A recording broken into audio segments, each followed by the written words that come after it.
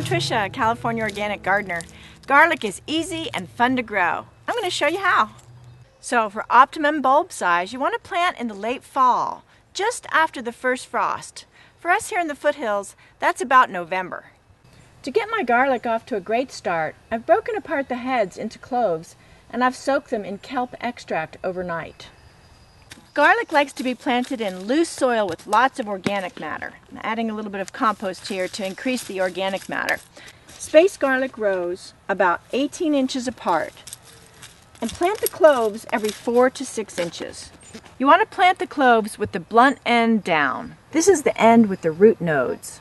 Cover the clove with about 2 inches of soil.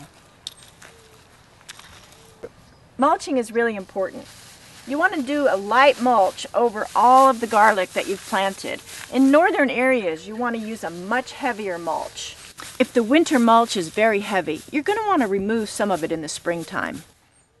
Garlic is easy to grow, and early in the season, you're going to treat it just like you would your lettuces or greens. You want to water it regularly and then foliar feed it with kelp and fish. Weed regularly and mulch heavily because garlic doesn't like competition.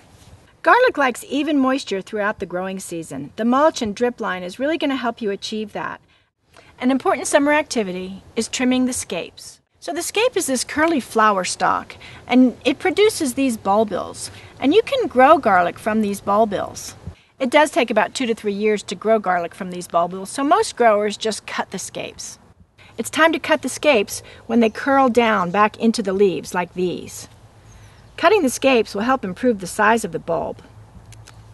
And keep the scapes. They're really yummy in stir fries or steamed in butter like garlic green beans. For most varieties, harvest time happens between mid-July and the beginning of August. Watch your plants closely. When the leaves' tips start to turn brown, you're getting close to being ready to harvest. And at that time, stop the water and wait about 2 weeks or so. Once the plants are about 1/3 brown, you can check the bulb size by brushing away the mulch. You can also dig up 1 or 2 plants to see if they're ready. It's better to harvest too early than too late. Wow, that's a beauty.